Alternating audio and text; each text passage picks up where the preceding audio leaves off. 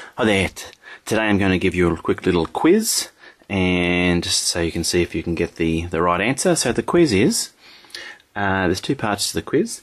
The bat and a ball costs $1.10 in total, and the second part of the quiz is, or second condition of the quiz, is that the ball plus $1 equals the bat. Now if you want to think about that answer, just press the pause button down the bottom left hand corner.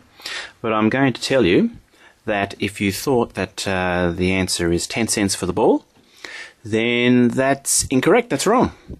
And now I'm going to explain exactly why. Okay, so if we think about those two conditions that I said at the beginning, bat plus the ball equals $1.10. And the second condition is that the bat has got to be $1 more than the ball, or ball plus $1 equals the bat. Now if we think about the 10 cents one then, 10 cents for the ball plus $1 for the bat, that satisfies the first condition. But if we put the ball in there at 10 cents, that means the bat's got to be $1.10, and it's not going to satisfy the second condition. So the actual answer there is 5 cents for the ball. So let's put that into the second equation. So the ball plus 5 cents plus $1 equals the bat. So the bat's $1.05.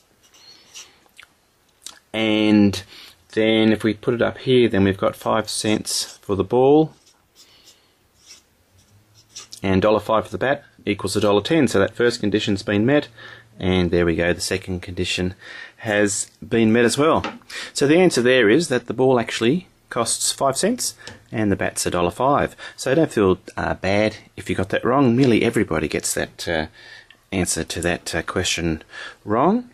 And it's a great one that you can try on your friends. There we go. So the ball costs 5 cents, and you know, looking at that ball, it's pretty old and dirty. I think 5 cents is a little bit dear for that ball. Okay, thanks. Bye.